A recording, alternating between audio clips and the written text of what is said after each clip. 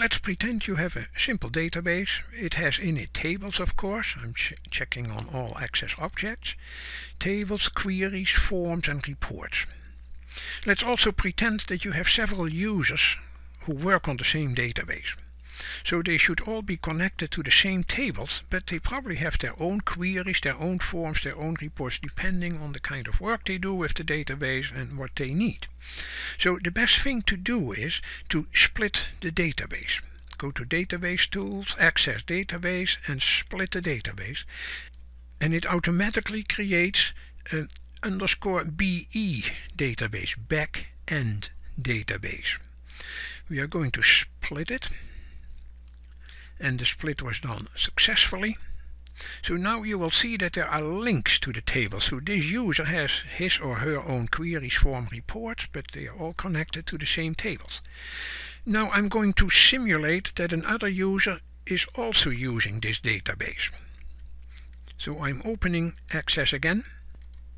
And this user has also the links to those tables and all the things. Let's say they are both working on the query subform timesheets.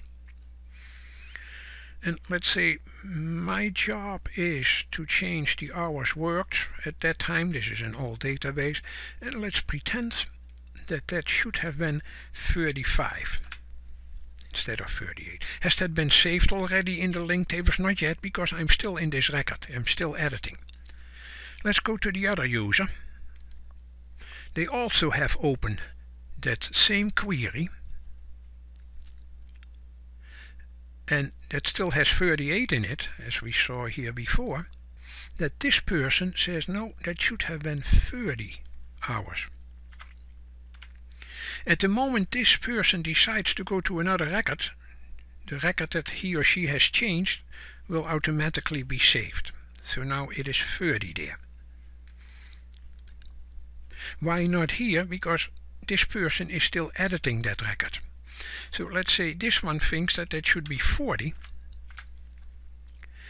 At the moment this person goes to another record, it will say, wait a minute, this record has been changed by another user since you started editing it.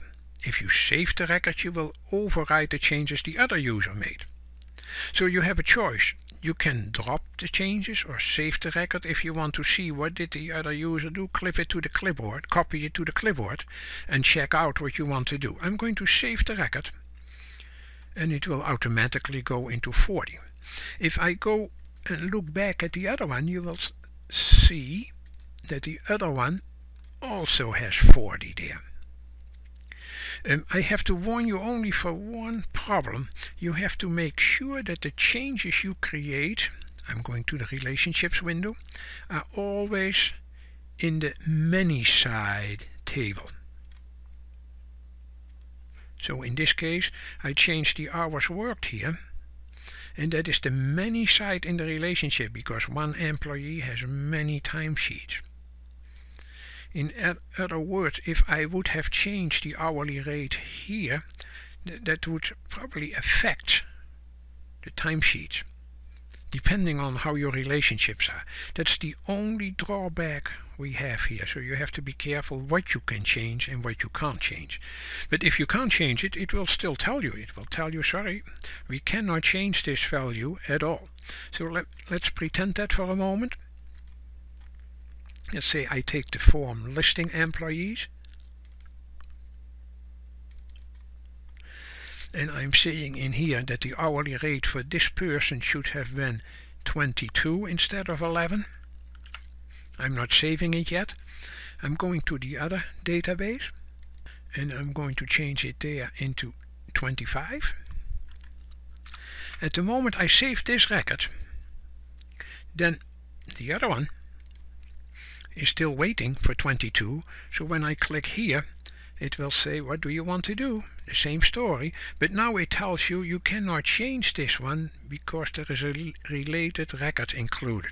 So when I say OK, I have a choice to go back to what I had, for instance by pressing Escape key, and that was the 25 that was changed by another user. So now I can still change it, but that is after the other one had closed. the situation.